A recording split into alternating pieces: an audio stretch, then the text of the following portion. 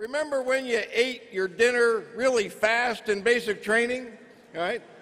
So we're going to ask you to expeditiously move through your salad. We'll get the main course served promptly, and then we'll proceed to the awards. Enjoy your lunch, please.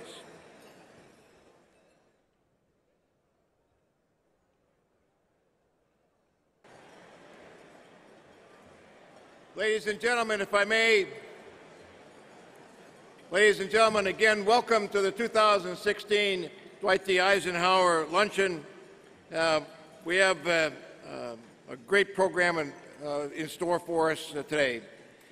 Before, we're going to juggle the schedule a little bit, and we're going to ask General Milley and Sergeant Major of the Army Daly to come forward, and we'll do the awards presentations, then followed by General Milley's remarks. I will take this opportunity, so as to save a bit of time, to thank all of the senior leaders who are here. Secretary Fanning is here. Secretary Caldera, former Secretary of the Army, is here. Several former Chiefs of Staff, General Reimer, General Sullivan, General Vano, General Shinseki. Thank you all very much for attending. Sergeants Major of the Army, Sergeant Major of the Army Chandler Preston, and Sergeant Major of the Army Tilley are here as well, and we're deeply honored by your presence in this meeting. So thank you all for attending. Sergeant Major Tilley is applauding himself. We're very happy. We're very, very happy for that. He's allowed to do that. He is absolutely allowed to do that as we move forward. There are many, many other distinguished guests in the audience. In areas like transportation and service industries. Some predict an entire overhaul in the type of work humans will do in the future and expect robots to be pervasive in our everyday life within just a decade. Of course, we already use robots in the military in a limited way, with unmanned aerial vehicles as most commonly known. But the scope of robots in military operations is not yet widespread, and that is likely to change in the very near future. As unmanned fighter bombers, unmanned surface and subsurface naval vessels come online, and we are likely, very likely, to see the increased use of robots in ground operations as the technology matures. In fact, my Russian counterpart has publicly set an objective that 1/3 of the Russian military will be robots by 2020. That's in 4 years. He may not actually achieve that goal, but his intent and his direction is clear. We are also in the midst of major change in lethality and the proliferation of precision munitions to most nations in varying degrees of quality and quantity. Lethality against fixed and rotary wing aircraft has also advanced significantly in the last few decades, so airspace can be denied even to the most sophisticated and expensive aircraft. Land and sea-launched ballistic missiles have proliferated throughout the world, and land, air, or sea-launched cruise missiles have done the same to deny either the maritime or air domains. What was once the exclusive province of the United States military is now available to most nation-states with the money and will to acquire them. There are a wide variety of technologies developing in synthetic fuels, 3D manufacturing, medicine, human engineering, and enhancement, all of which will likely have significant military implications as well. And finally,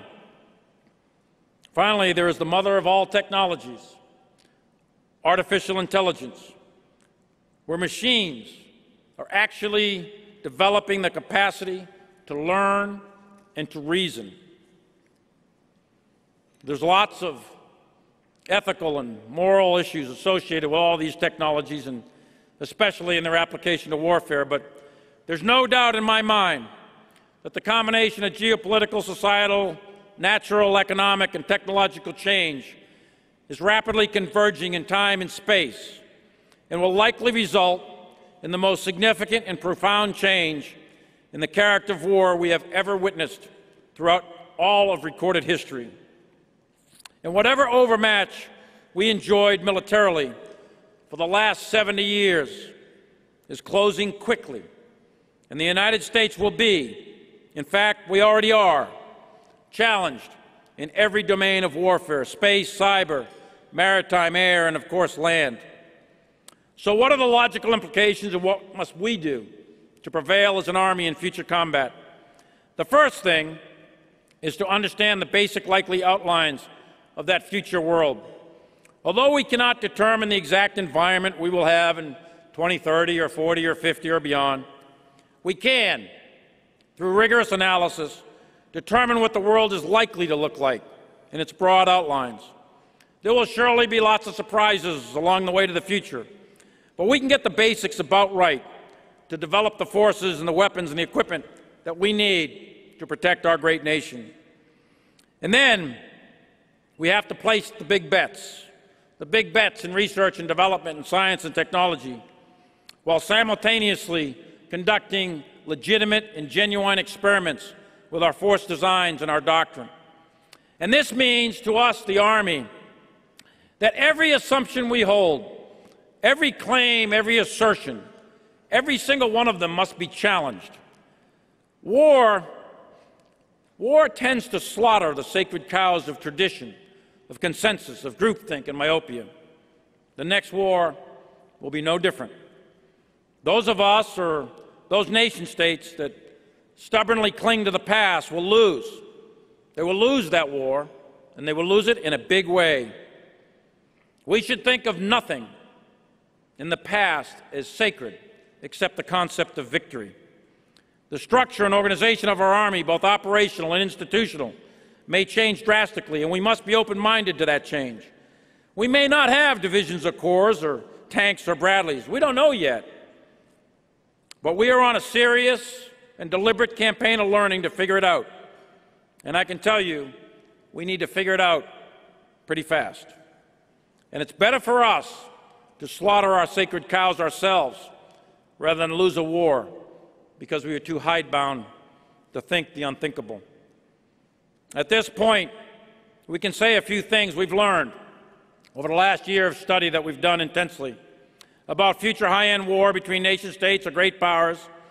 And the first, not surprisingly, is that it will be highly lethal, very highly lethal, unlike anything our Army has experienced, at least since World War II. With sensors everywhere, the probability of being seen is very high. And as always, if you can be seen, you will be hit, and you will be hit fast with precision or dumb munitions. But either way, you'll be dead. So that means just to survive, our formations, whatever the wired diagram looks like, will likely have to be small. They will have to move constantly. They will have to aggregate and disaggregate rapidly. They'll have to employ every known technique of cover and concealment. In a future battlefield, if you stay in one place for longer than 2 or 3 hours, you will be dead. That obviously places demands on human endurance, on equipment. But I can guarantee you the days of Victory Base, the days of Bagram, or other static locations for comfort or command and control will not exist on a future battlefield against a high-end threat. That fact requires a significant change in our current methods of thinking, training, and fighting. Additionally, the battlefield will be highly complex, almost certainly in dense urban areas and against an elusive, ambiguous enemy that combines terrorism and guerrilla warfare alongside conventional capabilities mixed with large civilian populations. Our Army, for the last 241 years, for 2.5 centuries, has fought mostly in rural areas, rolling plains, and open deserts. Yes, we were in Baghdad, we were in Hue, we were in Aachen, but for the most part, it was rural areas, rolling plains, or open deserts. In the future, we're going to have to optimize ourselves for urban combat.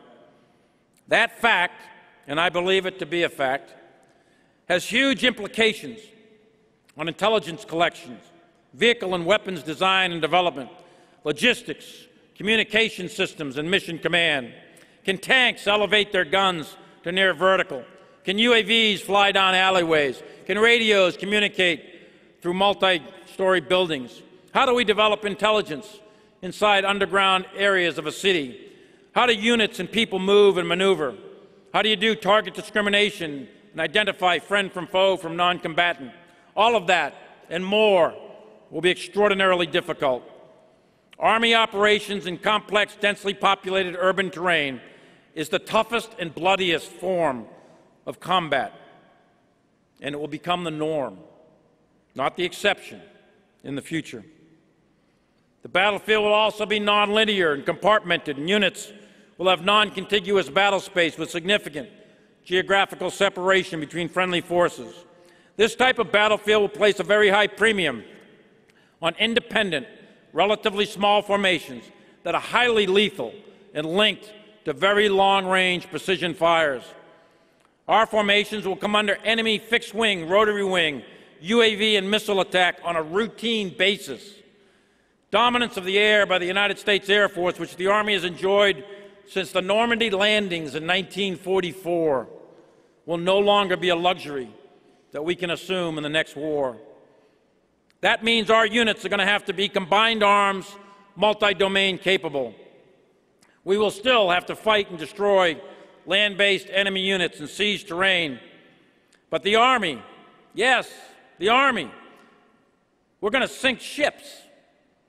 And we're definitely going to have to dominate the airspace above our units from hostile air or missile attack. This is going to require sophisticated air defense capabilities that are not currently in our unit inventories.